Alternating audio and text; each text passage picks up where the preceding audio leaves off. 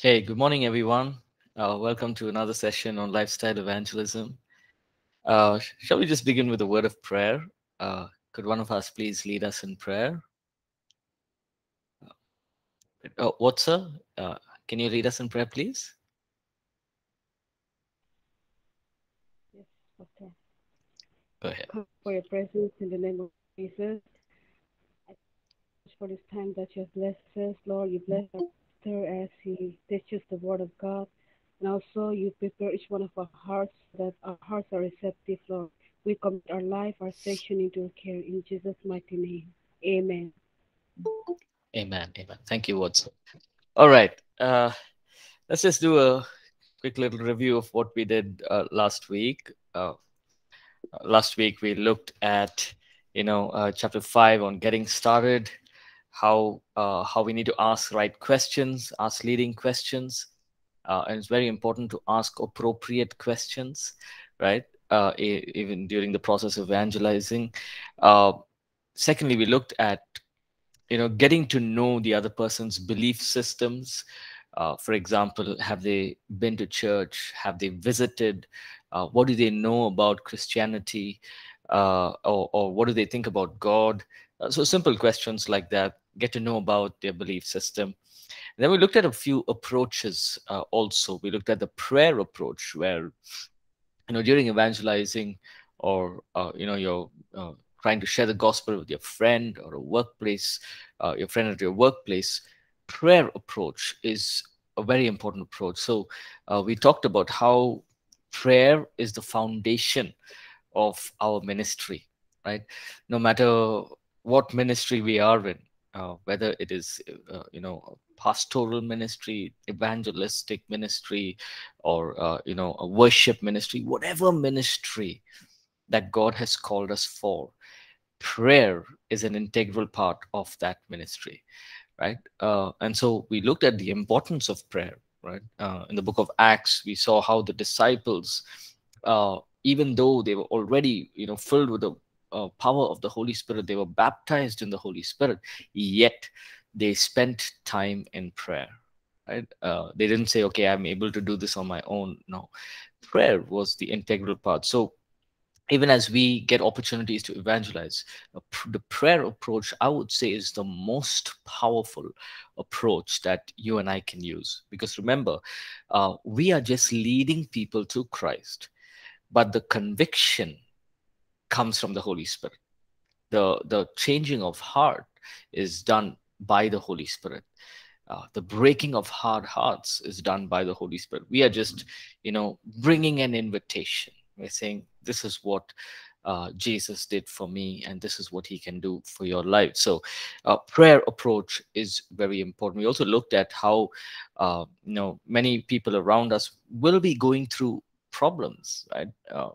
And so you can just immediately ask them, hey, is it okay if I can pray for you? 9 out of 10 times they would say yes, please pray for me. And so when we extend our hand in prayer, it's like basically we say, the other person is allowing uh, the Lord to minister into their hearts, right? They may not understand who Jesus is, what he did, but there's a small door that's already open. They're allowing the work of the Holy Spirit to begin in their lives, right? Then we also looked at the 2 minute testimony approach.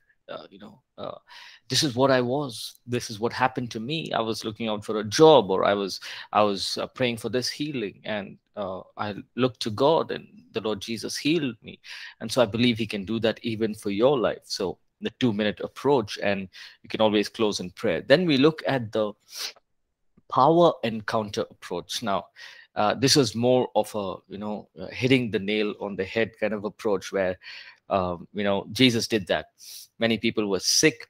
He would go and he would look at that problem, and he would bring healing on that problem. The blind man, the lepers, the Lazarus was dead. It was a power encounter approach, right? Then there's the approach of word of knowledge, right, where you're praying for somebody, you ask God, the Holy Spirit reveals something, into your lives, into about His life to you.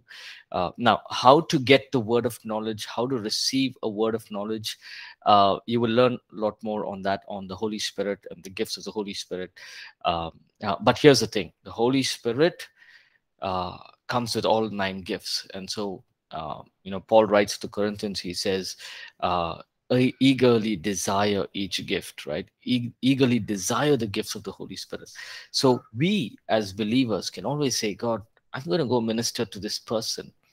And I pray, Lord, that you will give me a word in season for their lives, to bless them, to minister to them, right? And so we also looked at how, you know, as his sheep, as God's sheep. The verse in the book of John says, his sheep hear my voice, right? So we as his sheep, we must hear the shepherd's voice, right? We may think, how do I hear his voice? How do I know that it's God speaking to me? How do I know it's not my own emotional thoughts, or it's not my own thoughts that is ringing in my head? Now, the Holy Spirit speaks to us directly through His Word. He speaks to us through a prompting, a leading. So you'll learn a lot of that later as well, right? So, and then the other approach is prophecies. So this is a powerful approach, right? So you're prophesying over that person. Hey, after you prayed for somebody, you can say, hey, you know what, I felt like this. I felt that, right now you're in this season, but God is taking you to this other season, where He's going to open doors for you. A prophetic word at the right time will also be able to touch people's lives. And then we have miraculous interventions. You just pray for a job, or college admissions, financial breakthroughs. So you're praying directly for those needs, and the Lord is faithful, right? Always remember this. Initially, the mistake that I made was, I used to think, okay, God, how are you going to do this? He's been praying for this financial breakthrough for like 10 years. Now, just because I pray once, is it going to happen? Is the breakthrough going to happen? There were these thoughts. Now, remember that uh, we are not the saviors, right? Meaning, we are not the people who are going to save that person or help that person, but it's the work of God, right? So you can release yourself from every burden that we have, right? I had that burden. I used to keep, okay, he's having this marital problems for the past 5 years. With just one prayer, is things going to be all right? So there were sometimes these doubts come in. Now remember that fear and doubt negate faith. They break faith at its path, right? So we need to bring it out of our minds. All we're doing is we're allowing the Holy Spirit, we're allowing God to work in that person's lives, right? So then we also too looked at taking appropriate steps. There are times when people will accept Christ, right? And then if you have brought them to Christ, take appropriate steps, right? Give them a book, Gospel of the Book of John, and let them read it. Ask them questions, right? They may not understand anything, right? Lead them, get them connected to small groups. Keep asking them how is their walk with God.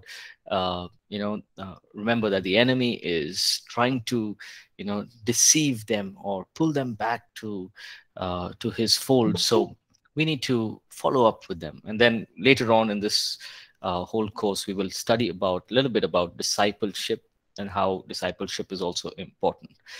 um, and also pray for them continually, invite them to small groups, go ahead and ask them to feel free to ask questions from what they've studied. So these are just practical things that you and I can do. Then we also looked at rules of engagement. Now, show genuine love and care. Don't look at them as projects. Don't be judgmental. That is a very, very dangerous thing to do. The moment we say, okay, you people are like this and you people are like that, we have lost them there itself. They're not going to listen to us, right? Avoid arguments. Sometimes debates get into arguments. Just stop it and walk out of those arguments. There will be times people will respond negatively to you and to the gospel, but don't let it pull you down. Just go ahead, continue what God has called you to do. So today we'll get into chapter 6. Before that, any thoughts, any questions anybody has? Any of us want to share anything? Has anyone been able to share the gospel to anyone over this past 1 week or over the month? Or anybody was able to, you know, share? I know COVID's happening, a lot of things are going online, but anybody was able to share the gospel, uh, maybe with your friend? Yes, go ahead, uh, Abu Kabre, right? I hope I got that right. Yeah, go Yes. ahead. Good morning. Good morning. I have a question. I want to ask a question. Go ahead. And my question is I have someone around me. I've been praying for him to meet Jesus Christ. That's because I want to preach about Jesus Christ to him. But the moment I started praying for him, his attitude changed towards me. We used to talk before, we used to discuss before, but the moment that God laid it in my heart to pray for him, to pray for his souls.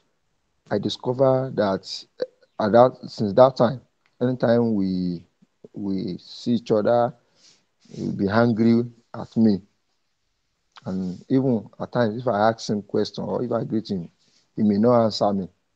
How am I going to handle that such case? I Yes, don't know what to do. That's why. yes, that's a good question, brother. So here's the thing. Firstly, we need to understand that the moment we are sharing the gospel with a friend or somebody that we know, it is a spiritual battle, right? It's something, it's a spiritual thing. Now you talk about, for example, you're talking about music or you're talking about books and, regular stuff. Everything's fine, right? The moment you talk about the cross, the moment you bring in the gospel, uh, it becomes a spiritual battle. Now, the Bible very clearly teaches us that the God of this age has blinded the eyes of the people, right? So, what happens is when sometimes the enemy is oppressing people in different ways, right? So, there could be sickness, there could be oppression in the mind, oppression in the body, oppression in physical ailments. So, here's the thing: when we share the gospel, right, it is the work of the Holy Spirit. So, it is a spiritual battle, right? But we are just talking, okay, you know what? Jesus came, he died on the cross, and he took all our sins. Simple 2 minute gospel. Even though that 2 minutes is a spiritual battle, right? So we must understand that, even uh, they may be a good friend of yours for many years, but the moment we share the gospel, there's a change in their attitudes. Now, remember, it's not them, right? It is the work of the enemy trying to deviate their mind, trying to bring their minds into a place where, to blind them from this gospel, right? To blind their minds, to blind their eyes from seeing the truth of the gospel, right? So it's very common where people will, you're sharing the gospel and they would, just they'll be good friends, they'll be all right, but the moment you share gospel, they, get upset, they get angry, they treat you differently. So it's a common thing, Abu Bakr.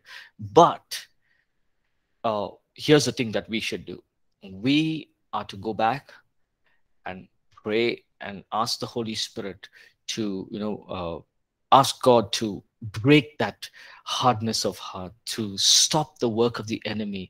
That is, it's the work of the enemy. So never look at the person and say, okay, he was like this. Now that I'm sharing the gospel, he's like this. So it's better I just walk away, or better I just, don't talk to him like how I was before. But we are to, there's this whole part of sacrifice that we have to do. We have to go back to God and say, God, as I minister to this person, give me the grace. and as I share the gospel with him, give me opportunities. Give me, you can try the power encounter approach. Give me a word of knowledge. Give me a prophetic word that he will listen to me, and open an opportunity that he will listen to me. And mm, almost every time, God will open some door for each of us, right? There will come a time, Abu Bakr, as you keep praying for him, keep praying that the enemy will not, uh, you know, blind him. But there will come a time when he will come and ask you uh, to pray. He will come and ask you, this is what's happening. What do I do? Then you can, very freely give him the gospel. But the background work of praying has to be done by you. You need to pray, and you can just say, God, I command every work of the enemy to be broken off into that person's life, uh, every oppression to be broken off, every chain to be broken off. Let the anointing of the Holy Spirit break every yoke in his life. And even as I pray, give me wisdom. So these are things that you can pray, Abu Bakr. So don't be discouraged that, at times they may, if they are continually, against what you're saying, give it some time, right? Don't talk about it, because it's better to be his friend than for him to just shut you off, and then you wouldn't get any opportunity. So look at right opportunities, right, at the right time, and bring in the gospel. So that's what I would like to share with you. I hope that helps you, Abu Bakr. Thank you very much. I'm Yeah. here to appreciate, sir. God bless. God bless. Right. Any other thoughts? Any other questions you have? We can move ahead to chapter 6.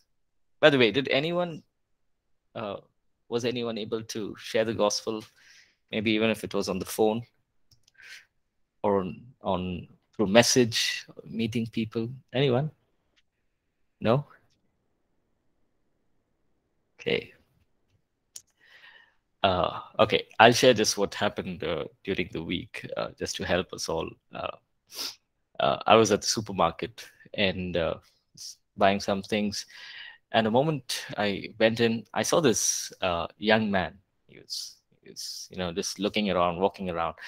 Uh, and, many of them come to the supermarkets. I just thought nothing to it. So I bought the stuff. And as I was going out, I felt the Holy Spirit say, speak to him. Right now, it was raining, and I had an umbrella and I had things in my hand, and said, oh man, how am I going to wait for this guy to come out? And it's going to look so funny standing outside a supermarket with all the things, and I don't even have the invites with me. And I was standing there saying, God, can I just go home now? But I actually went to to my vehicle, and I thought I'll start the vehicle, but somewhere in my heart I said, okay, let me just try to talk to him.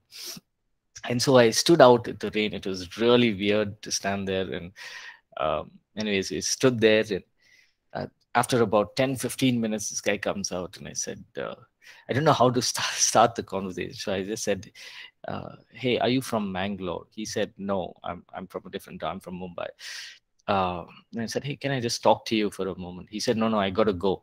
I said, God, you made me wait here for 15 minutes with all this stuff in the rain, and now this guy is not willing to go. So he just started walking off, right? But then he took a turn back, and he said, oh, what do you want to talk to me about?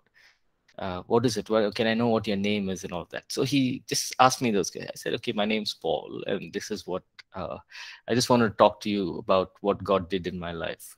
No, I don't want to know about God and all of that. He started. So I said, no, I just want to share. As I was talking to him, I could get smell of alcohol, and so I asked him directly, are you into drugs or anything? He said yes. Uh, and then I said, see, this is what happened in my life, where God was able to change my life and for the better. Um, and right there, I began to share about what Jesus was doing, did in my life personally. And I didn't have an invite, nothing I had, but I shared with him the whole gospel. I said, this is what Jesus can do. He can change your life. He can turn your life around. And during the conversation, I got to know that he ran away from Mumbai because of his drug addiction. His parents threw him out of the house, and then he couldn't get anything in Mumbai, so he's come here, and he's doing some small job here, and so I was able to just bring in the gospel. He didn't say, "Oh, hallelujah," and kneel down there. No, right? He just said, "Okay." Uh, and then I said, took down his number. I said, "I'll just send you some, words that can help you, that can encourage you." And so that happened. I took down his phone number. So over the week, I'm just, sending him messages. He hasn't responded to a few of them, but I'm praying for him. So this is just one off that happened last week. So I want to encourage you, all right? Even as you may step out, I know COVID's happening everywhere, but if you get opportunities like this, right, go ahead, be bold, be strong, trust God, right? Trust God that He's with you. The Holy Spirit is with you. Don't be afraid. It may be a little bit embarrassing. I prayed for him on the street, and he was, with a cigarette in his mouth as I was praying for him, and it looked really funny. But I believe that God is going to do a work in his life, right? Uh, so I encourage you to also step out and minister to people. Okay, let's go to chapter 6. John chapter 1, verse 35 to 51. Can one of us please read that? John chapter 1. Let's put that up. John chapter 1, 35 to 51. Go ahead. Can somebody please read that?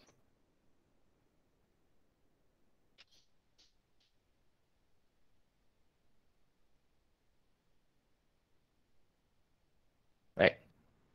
John, can you please read John chapter 1, 35 to 51? Is it 45 or 35? It's 35 to 35. 51. Right. The next day, John was there again with two of his disciples. When he saw Jesus passing by, he said, "Look, the Lamb of God." When the two disciples heard him say this, they followed Jesus. Turning around, Jesus saw them following and asked, "What do you want?" They said, "Rabbi," which means teacher, where are you staying? "Come," he replied, "and you will see." So then, so they went and saw where he was staying, and they spent that day with him. It was about 4 in the afternoon. Andrew, Simon Peter's brother, was one of the other two who heard that what John had said and who had followed Jesus. The first thing Andrew did was to find his brother Simon and tell him, "We have found the Messiah, that is, the Christ." And he brought him to Jesus. Jesus looked at him and said, "You are Simon, son of John. You will be called Cephas," which, when translated, is Peter. The next day, Jesus decided to leave for Galilee. Finding Philip, he said to him, "Follow me." Philip, like Andrew and Peter, was from the town of Bethsaida. Philip found Nathanael and told him, "We have found the one Moses wrote about in the law, and about whom the prophets also wrote, Jesus of Nazareth, the son of Joseph." "Nazareth, can any good come from there?" Nathanael asked. "Come and see," said Philip. When Jesus saw Nathanael approaching, he said of him, "He truly is an Israelite in whom there is no deceit." "How do you know me?" Nathanael asked. Jesus answered, "I saw you while you were still under the fig tree before Philip called you." Then Nathanael declared, "Rabbi, you are the Son of God. You are the King of Israel." Jesus said, "You believe because I told you I saw you under the fig tree? You will see greater things than that." He then added, "Very truly I tell you, you will see the heaven open and angels of God ascending and descending on the Son of Man." Right. Thank you, John. So in this entire chapter, we're going to focus on something called as, pointing based on trust. Now, before this, or later on also, John the Baptist points to Jesus and says, "This is the son, the Lamb of God who takes away the sins of the world." And Andrew joins Jesus. So it was simple words pointing based on trust, in the sense that Andrew and his John the Baptist and his disciples trusted John the Baptist, that when he said, "Behold the Son of Man," who will take away the Lamb of God who will take away the sins of the world. They did not go to John the Baptist and say, are you sure this is what are you sure about this statement? Are you sure? Did you read the scriptures? Did you go open the book of Isaiah? Did you? No, they didn't question him at all. They 100% trusted in John the Baptist, right? 100% trust. Uh, but later on, we see that Nathaniel did not have 100% trust on Philip, but here there was so much of trust. John the Baptist said, "Behold the Lamb of God who takes away the sins of the world," and Andrew follows him. Right? They did not question what John the Baptist was saying. Now, here is an important point. As we are ministering to people, we need to gain people's trust. How do we gain people's trust? Now, we're not gaining people's trust to please them, but we need to honor, friendships and people around us. In sense of, for example, if you got a friend, right, he's maybe an unbeliever, person from another faith, right, and you make commitments. Hey, I'll come and pick you up at 8 o'clock in the morning, right?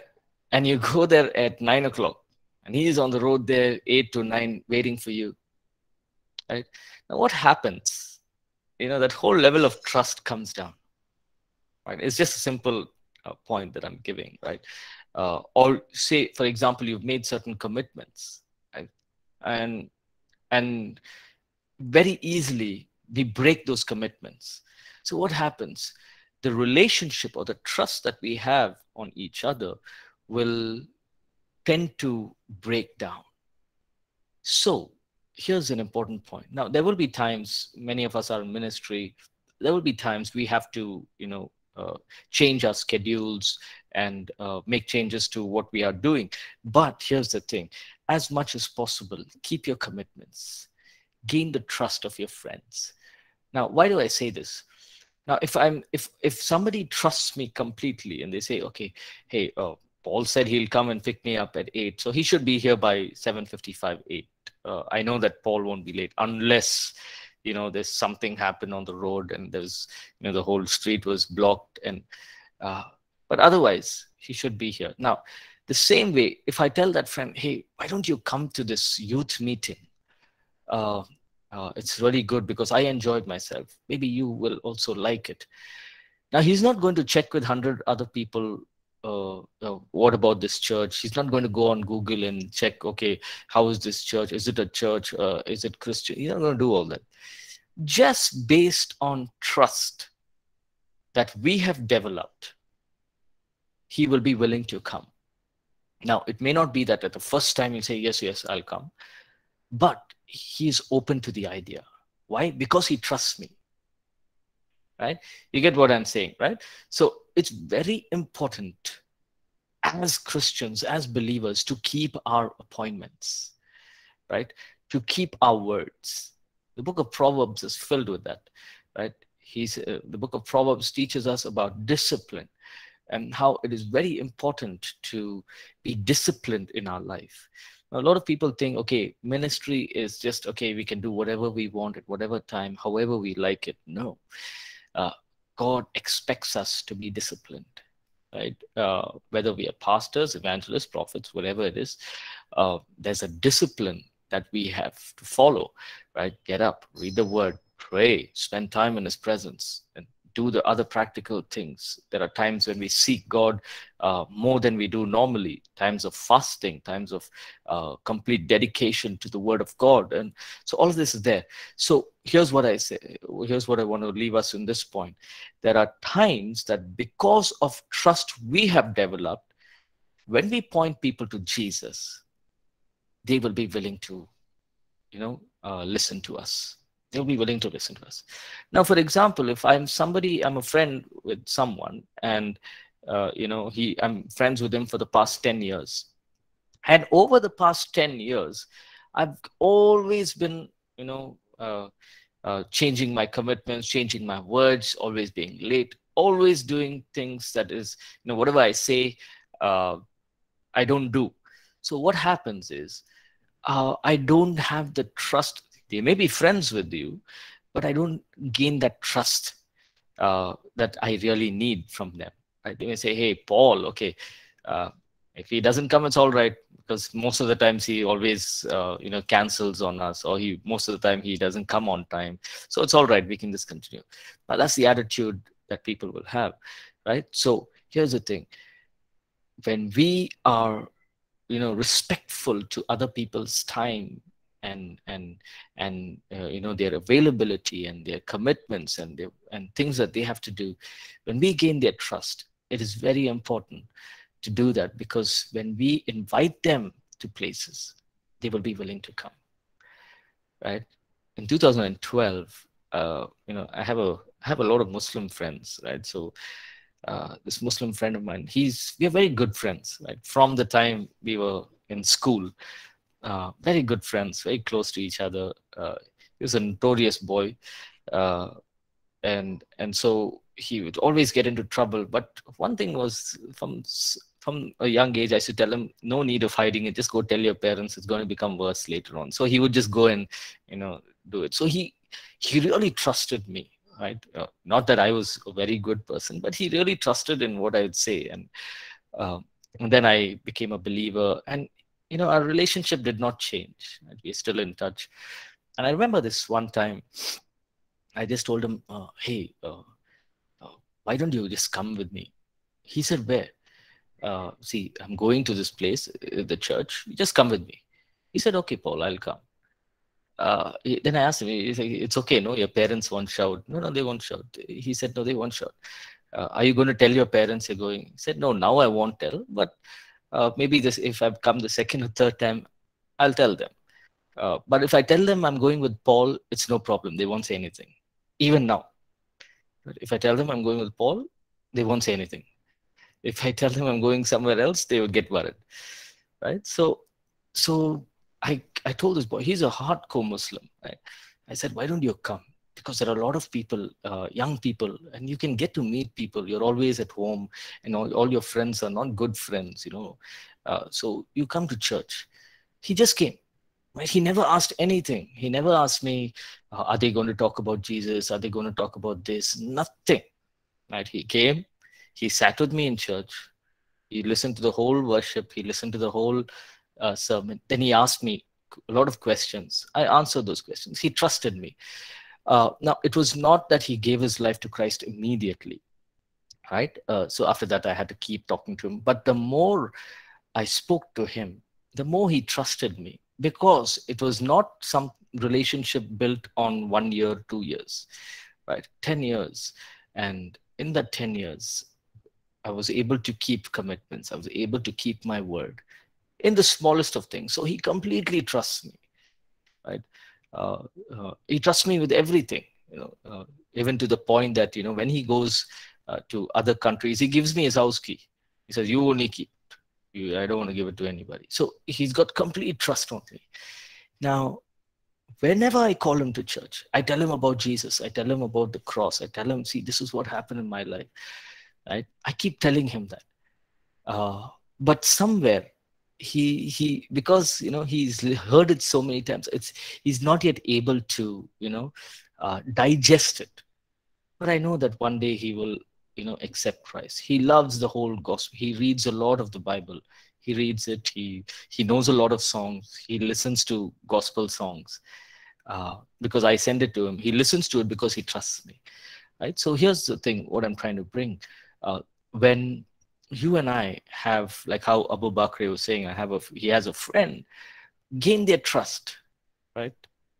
Be caring, loving to them, honor your commitments, and then you will be able to speak into their lives.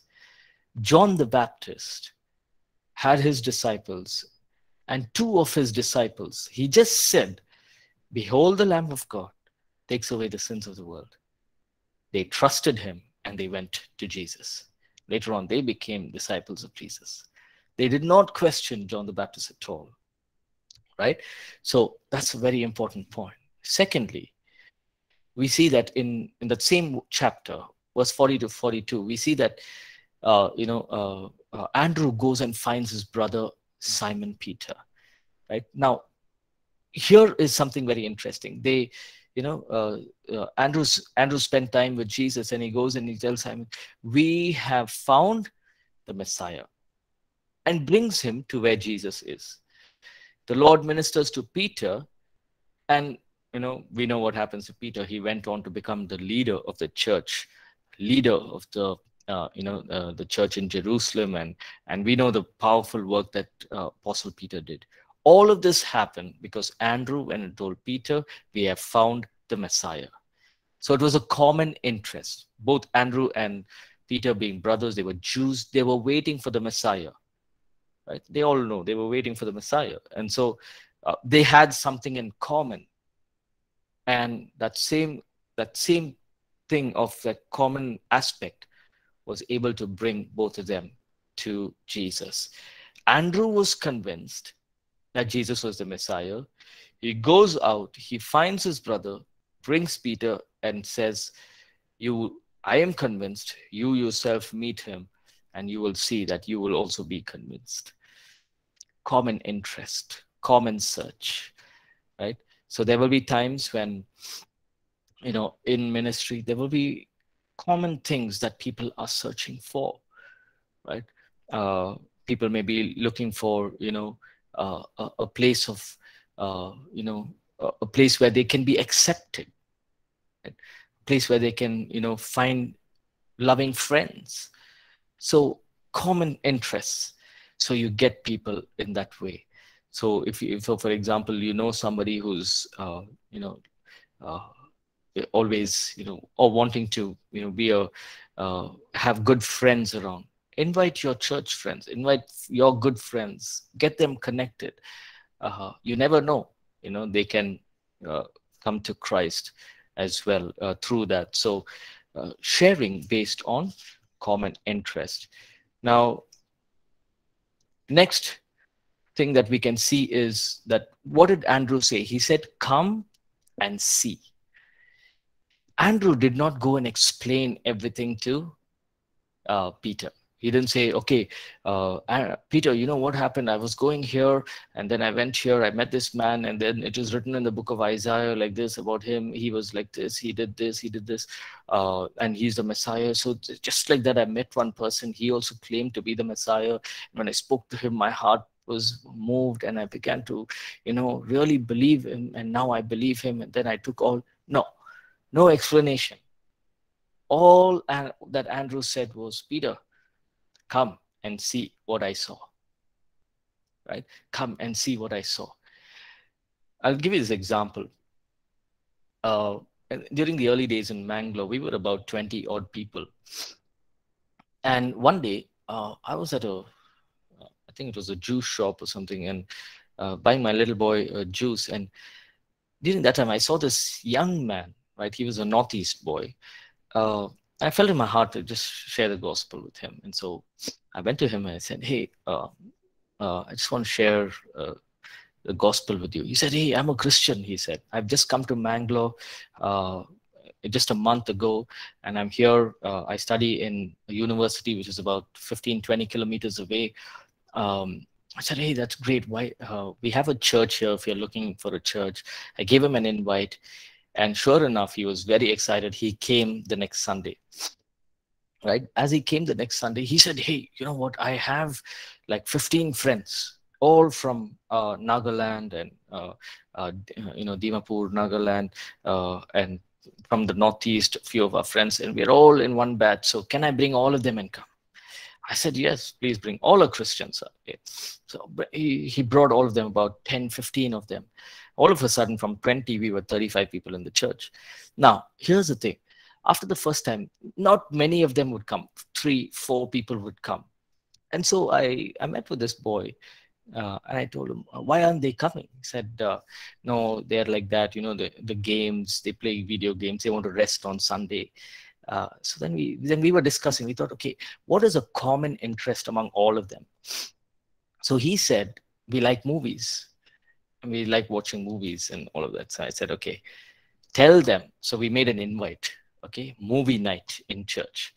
Right now we have these movies called Facing the Giant. So many movies, right? prayer room or something. I'm not good at those. Facing the Giant, Flying Wheel, all these Christian movies which have a lot of meaning to them. Said, okay, we are going to have a movie evening. So we made an invite, and we sent it out to people. We did an e-invite. So we sent it out. We said, okay, Saturday, 5 p.m. movie is going to start in church. Right. So we got everything ready. We had our projectors, everything set up. The entire gang came, 20 people.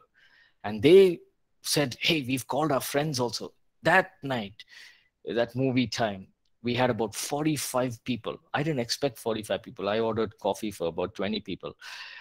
45 people turned up. We sat, they watched the entire movie, Facing the Giants. After the movie, I went in front. I just very simply, I brought in the gospel. I said, there are giants that we face in life, and this is what God has given us. God has given us the authority to overcome the giants. Just brought in a little bit of David and Goliath, a little bit of the things of the world. Just brought in a simple message, 5 minutes, gave it to them, did an altar call. 4 people came forward, gave their lives to Christ, and it was wonderful, right? It was all through a movie. I spoke for 5 minutes, that's it. But the movie itself ministered to them, right? And then the next week onwards, they all started coming to church, right? Now, most of them have graduated. They've gone back to their hometown. Some of them are here, but they still remember. They say, Pastor, when are you opening church? We want to come, and we want to be part of church. How did it happen? Just common interest. Now, if I had gone there saying, okay, this is what, open the book of John, open, Isaiah and all of it, nothing's going to happen. They know everything. They're all Christians, right? They know everything about Jesus. They know the cross. They know everything. But common interest, right?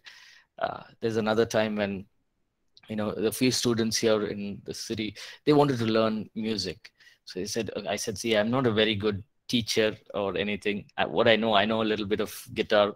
So whatever little I know, I can teach you. So they said, okay, sure. So I said, okay, Saturday you come. So they came, like 2-3 of them, and then 5-6 of them would come. And then while playing the guitar, I would, teaching them just simple stuff. I don't know the theory, but whatever simple things that I know, I would teach them, but I would bring in the gospel. I would say, what, so many people don't have the ability to, don't have hands, don't have legs.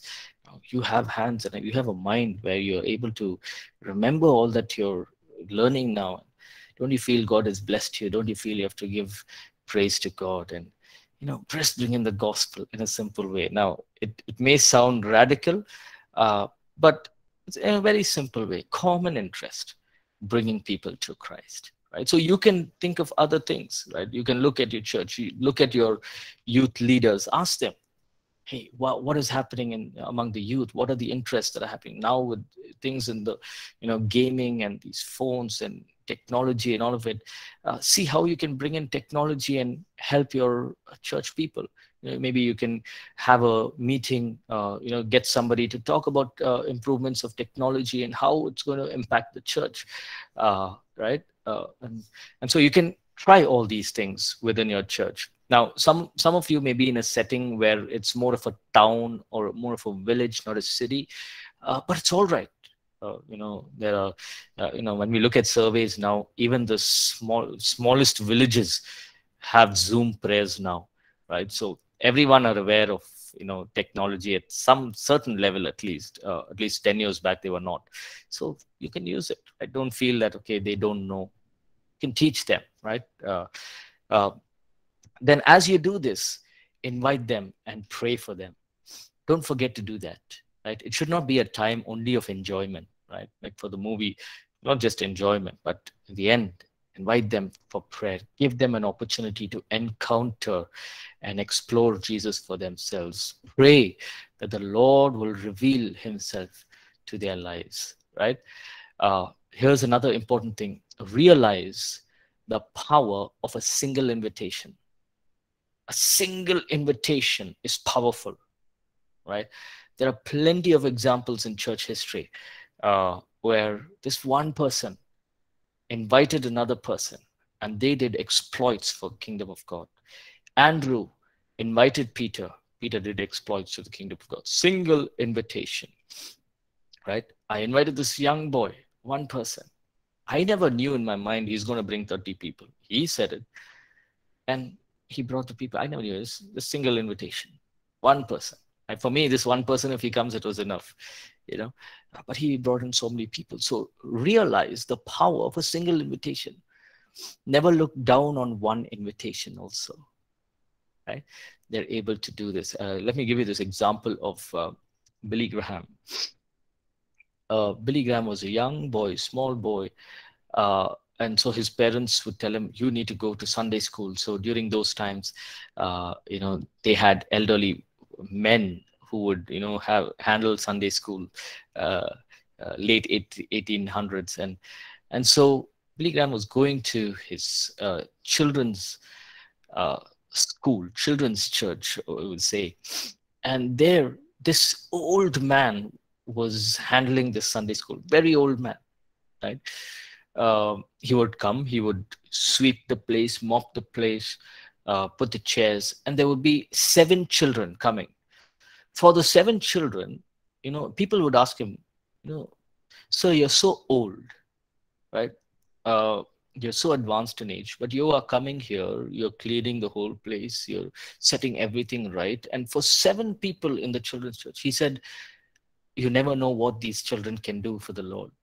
So he was very, very faithful, right? And so it was during one of those Sunday school sermons, this man, I forget his name, but he made an altar call. He said, "Those who want to accept Christ as their personal savior, come in front." Billy Graham came in front. And in that hall, he knelt down, he gave his life to Christ. Did he know that he will be touching millions of lives all across the world? Power of a single invitation, right? Remember that. Sometimes, God can use you to raise up a Billy Graham. Just one invitation, right? So think of various situations that people go through. Give them an opportunity where you can invite them to explore Jesus, the challenges they face, the point of interest they have, being grateful, being thankful, media, so many things. Don't put pressure on people during the process of evangelizing, right? They say, "Wow, I accept Christ." Good. Don't say, "Okay, next step, get baptized." Water baptism. Next step, fast for 40 days. Now, they won't be able to do all of that, right? They've accepted Christ. Give them some time, right? Take it slow. Give them milk. And then you slowly give them the meat of the word of God, right? Don't put pressure on them, right? There's this one uh, lady who comes to our church. She's a Hindu. She's been coming every Sunday for 3 years. 3 years, every Sunday. I've done so many altar calls. She's never come in front. She's still, here and there. Sometimes she'll have her God, sometimes she'll say Jesus and all of that, here and there. She knows the entire gospel. She knows what Jesus did and all.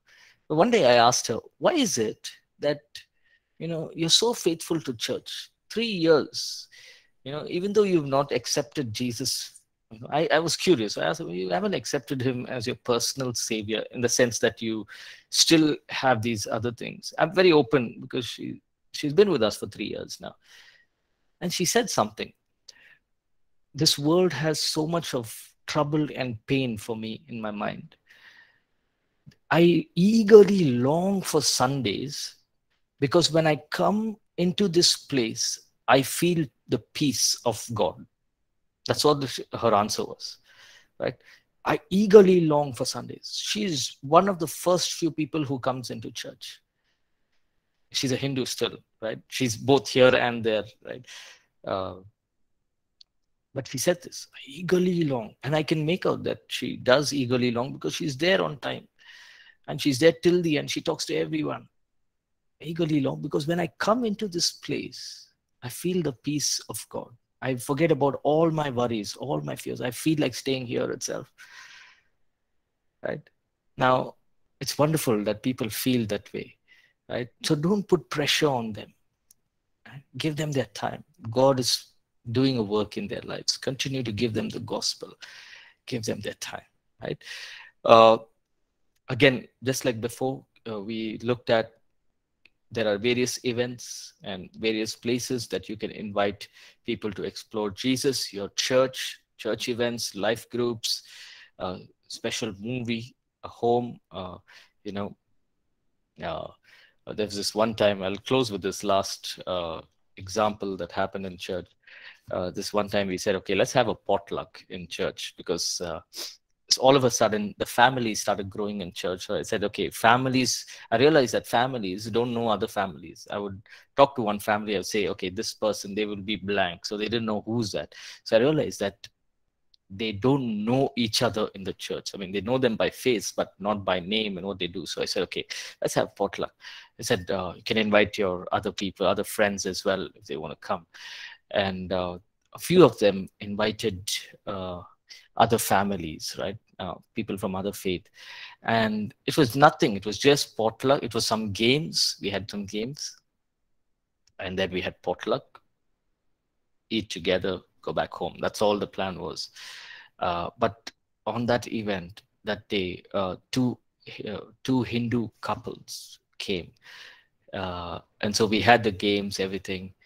And while we were having the meal, uh, it's just very simple. I just tried to bring in the gospel while having the meal. I said, see, we all have good health, good strength, and here's what it is.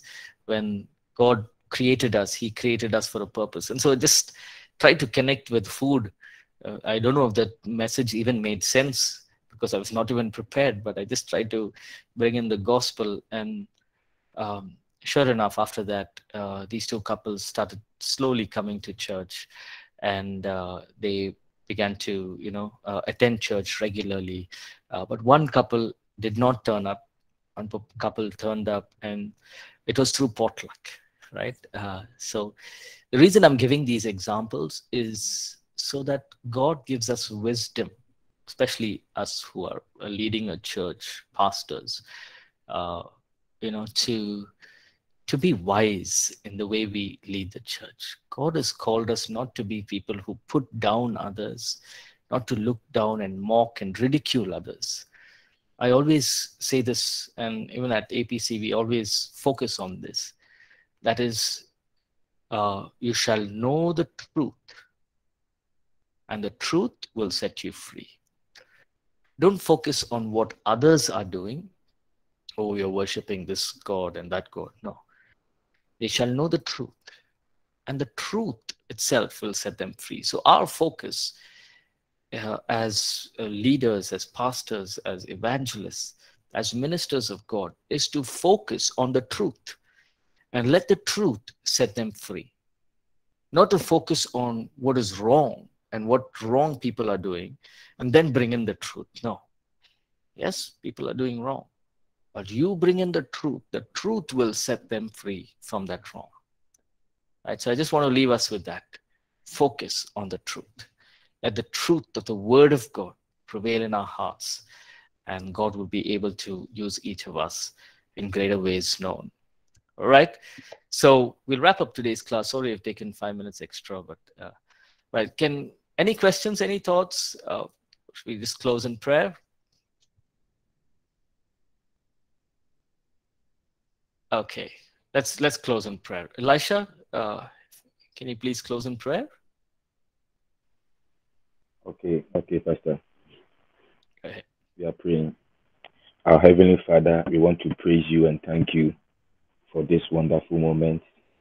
That we thank you and appreciate you for the words of encouragement and insight that Pastor Paul has shared with us. We continue to pray that, Lord, let this truth of your word grip our hearts, that we will be encouraged, Father, and inspired to share you, Jesus Christ, with our loved ones and our families. Father, the path of trust that he shared with us, we pray that you continue to let your Holy Spirit work on us, that we will shed off every attitude of indiscipline that will keep our family and friends not trusting us in the mighty name of Jesus. We pray that you continue to help us to keep to our words in the name of Jesus. We pray, commit our unbelieving friends and family into your hands, O God. Continue to let your Holy Spirit work on them as we continue to pray and evangelize them, that it touch their hearts and bring them to conviction of sin, judgment in the mighty name of Jesus. We thank you and honor your holy name. In Jesus' name we pray. Amen. Sorry, thank you, Elisha.